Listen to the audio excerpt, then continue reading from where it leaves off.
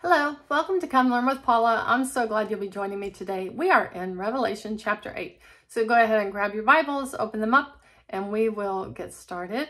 If you haven't already done so, you may want to check out the previous videos, and I do have a playlist under, if you go to my channel and then do playlist Revelation, and you can just listen to them all in order if you'd like to. However, Revelation is not a chronological study, but I am doing them chapter by chapter. So, okay, we are in chapter 8 today. So grab your Bibles and open them up. And if you don't have a Bible, look down below in the More box, just press the button, and then I will have the passage printed out for you so you can follow along if you'd like to. Okay, well, we're going to get started. This is a very exciting passage. And I do like, I do have a NIV Quiet Time Study Bible that I get some of these questions from, and sometimes I write my own questions. It just depends. But this is a passage that they started out with, and I think it's kind of clever. It's talking about angels. So let me read it to you. It says, "The message of the angels." Angels are quite popular these days. We see them depicted in t-shirts, mugs, and cards. You can get a little pins picturing charming angels.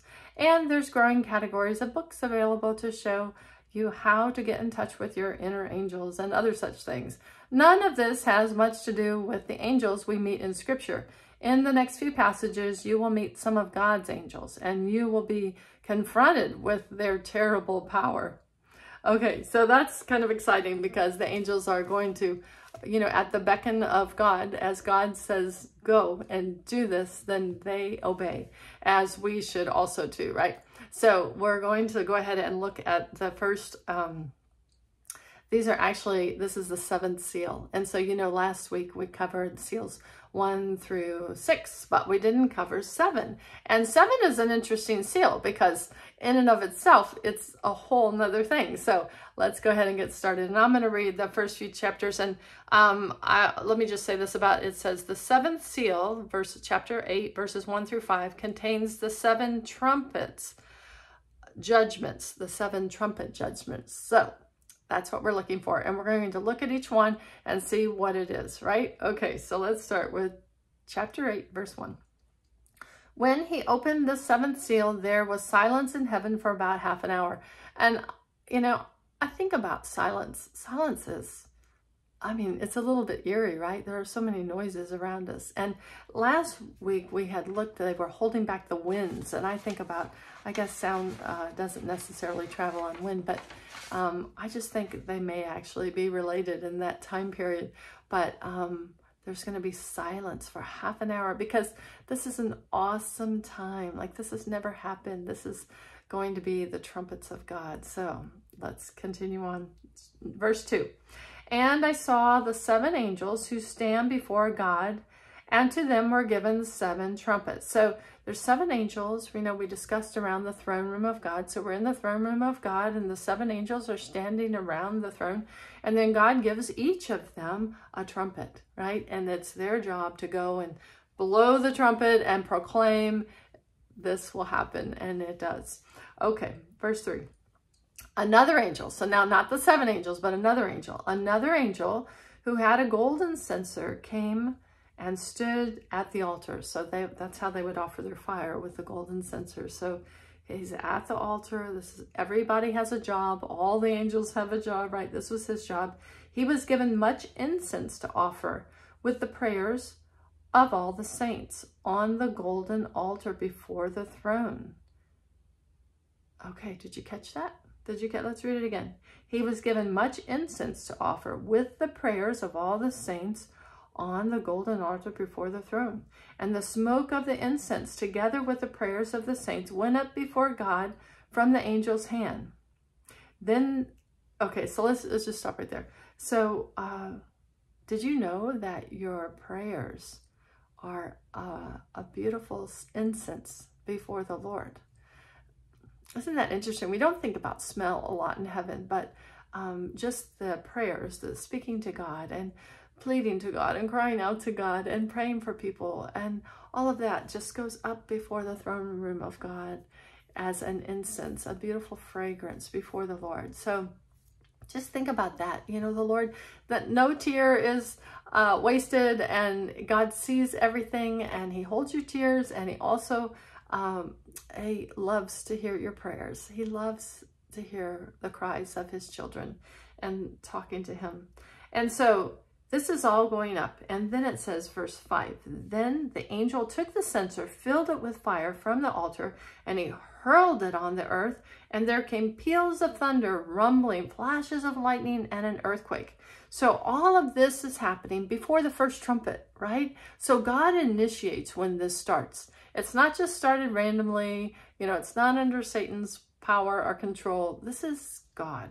And God says, now is the time. We just had a pause, like something terrible is about to happen.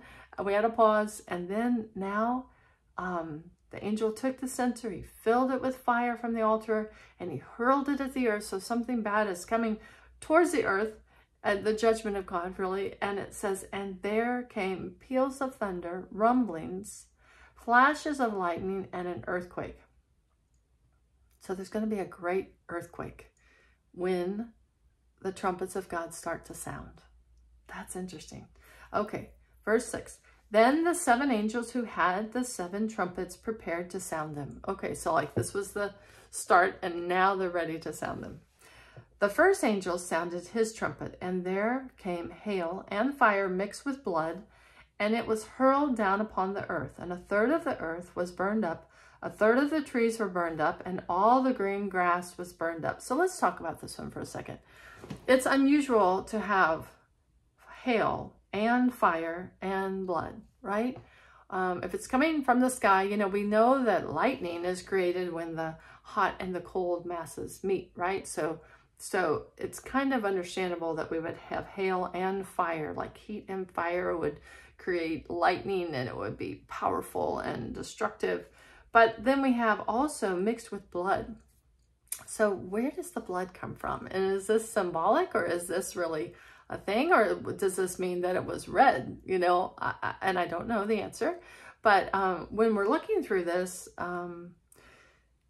it almost, when we read all 4 of these first four, and it almost looks like something's coming through our solar system, and perhaps the debris from a planet or a comet or asteroid is red. And so part of that is maybe coming into our atmosphere. It's burning up, it's causing fire, it's cold and heat and blood. So I don't know, but it's something I haven't seen before, and it'll be amazing. It'll be scary probably. And then it says a third of the earth was burned up, a third of the trees were burned up, and all the green grass was burned up. So this happens in a third of the world, right? So there's a section where this falls on, and all the grass is burned up, and all the earth is burned up. But then it talks about the trees and the earth, right? But then it talks about all the grass. So I guess as we're turning, you know, it'll be such heat that it'll all burn up. Like all our green grass will be gone. Wow, that's going to be a scary day. Okay, so, and also I think about the earth being so large. You know, if it happens over there, we don't really feel it. We might hear about it. We might see it from, you know, on a video or on news, but it doesn't affect us. But this apparently affects the whole earth. Like this, you're not going to get away from it. Some places are going to be destroyed, and then other places are just going to be affected. But everyone will know, hey, something is going on. Okay, verse 8. The second angel sounded his trumpet, and something like a huge mountain all ablaze was thrown into the sea, and a third of the sea turned into blood, and a third of the living creatures in the sea died, and a third of the ships were destroyed. Okay, so the first one were like pieces coming, you know, like maybe this is an asteroid and those are pieces that are coming before and falling, and then a large something comes and falls into, it says a huge mountain all ablaze. So something on fire is very large is coming, and it was thrown into the sea. So this goes into the sea. So a third of the sea turned into blood. So here again we have blood, and you know, maybe it has a red Maybe it's made up of something that is red, or, you know, blood. I don't really know. Then a third of living creatures in the sea died, so everything that was in there died. And a third of the ships were destroyed. So whatever was on that part of the water was gone. It was vaporized. It was gone. Okay, so we have pieces, and then we have something big, and it was on the earth, the trees, and now it was in the sea. Okay, let's see what the third one is. Verse 10. The third angel sounded his trumpet, and a great star blazing like a torch fell from the sky on a third of the rivers and on the springs of water. And the name of the star was Wormwood. And a third of the waters turned bitter, and many people died from the waters that had become bitter.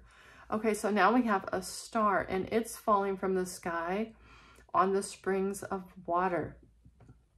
And we're going to see wormwood. When we see in chapter 9, the angel that had fallen from the sky, I think this could even be the angel that had fallen from the sky. It was, the name of the star is Wormwood. So this is very interesting. So now we have all the waters affected, and people were dying because the waters were polluted. You know, I'm reminded in the Old Testament, and it talks about the water being bad, and then Elijah threw something, a salt in the water or something, and then they could drink it. You know, God will take care of us. If we're here, or his people that come to the Lord during this time, God sees us, God knows us, God knows how to fix things. He'll help us, but it is quite fearsome. It's terrifying, right? But no matter where you are or what the situation is, God is with us, and God will take care of us. Okay, but this is quite terrible. Okay, let's look at the fourth one, and that's verse 12. The fourth angel sounded his trumpet, and a third of the sun was struck, and a third of the moon, and a third of the stars, so that a third of them turned dark, and a third of the day was without light, and also a third of the night. So this is something outside of our immediate. It's in the atmosphere, in the space, right? And I don't know if that means that the sun was actually struck or the moon was actually struck, but the stars were struck, and a third of them turned dark. So I'm not exactly sure if that would just be as the world's turning, you couldn't see during a third of the day, or if something up there was actually struck. But it sounds like something massive is coming through our atmosphere, and it disrupted everything, so that now a third of the sun was struck, a third of the moon, a third of the stars, and a third of them turned dark, and a third of the day was without light, and a third of the night. You know, that would affect our growing season. It would make things very dark. It would be terrifying, really. Okay, and then the last verse in this chapter says, as I watched, I heard an eagle that was flying in midair call out in a loud voice, woe, woe, woe to the inhabitants of the earth because of the trumpet blast about to be sounded by the other three angels. Okay, so we have four. Four have already happened, and there's 7. So we know there's 3 more. And the 3 more, he says, are worse. The 3 that are coming are worse than the 4 that have already happened. So, oh my. So this is, you know, this is Revelation. This is what we read about. This is what we talk about. And this is at the 7th seal. This is the 7th seal. And the 7th seal contains the 7 trumpets. And the first 4 are terrifying, right? But the world will know, hey, this is bad, and this is going on, and we are all involved in this. So hopefully it will get some people's attention. I have a couple questions here. It says, what similarities do you note between all these events? Well, you know, fire, hail, blood, destruction, and to me, they all must happen at the same time. Like, it's not like months in between. I think this is an event, and it's happening, and it strikes this first, and then it strikes the the trees first, this a third of the world. Then it strikes the sea, and then it strikes the springs, and then it strikes in the air. Like it's just boom, boom, boom, boom, one right after another. So it's great destruction, right? Anyway, if you have any other ideas of things that are similar, put that down in the comments below. And then I put, does such a response by God seem justified? Explain. You know, we live in a world where, you know, mercy and grace, love, peace, joy, mercy and grace, right? So we don't really understand how this all plays in, but God is a God of justice. You know, it says it is mine to avenge, says the Lord. And so at the right time, in the right way, he will call everything to account. And so I feel like he has been very patient with us. And thank you, God, for your patience. Thank you for, I feel like he's put this off longer and longer. You know, he's given us more mercy and more grace and allowed more people to come in, right? He would that none would perish. It doesn't bring him any joy to bring destruction to the world. This is his, you know, his baby. He loves us. And so I think it would be terrifying for the people and heartbreaking for the world. I think that's why there's silence for half an hour. It's like, oh, time's here. The time's here. It's the end. And then we know that Satan is going to rule for 3.5 years in this fallen place. And we know that God is coming back. Jesus is coming back to get his own. And then there'll be 1,000-year reign. You know, the enemy will be defeated. And there will be 1,000-year reign. So many things are going to happen. And this is just part of it. But if you see these things happening, you will have studied Revelation and know that, oh, this is all part of the plan. So it's okay. And I just want you to know that God is with you. God loves you. These are not things that we have to fear. But, you know, we need to have a holy and fearful reverence of God, right? I mean, he is God. He is King of Kings and Lord of Lords. And, you know, Satan is not his equal. Satan was created by God. So he is the created one, and he wants to rule and he wants to reign. And God's like, yeah, but I'm in control. So whenever these things happen, it's all because it's God's timing, his perfect timing. It will happen. We know it. His judgment will be true and sure, but don't fear. Okay, next time I'm going to come back on real soon, and we're going to do chapter 9, and we're going to see what the other 2 trumpets are, or 3, and the 3 woes, right? Like, what's worse than this? So, okay, have a good one, and I will talk to you soon. Thanks. Bye.